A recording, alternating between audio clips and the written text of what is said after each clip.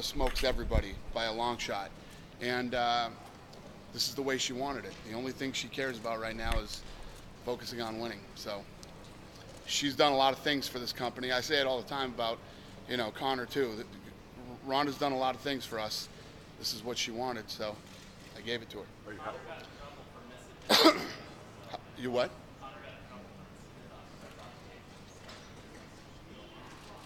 Well, listen. Like I said, there's so many different fighters that I have to deal with different egos, personalities, and whatever it might be. You can't miss a press conference. Ronda asked to, from the day that this fight was made, she said, "I'll do press.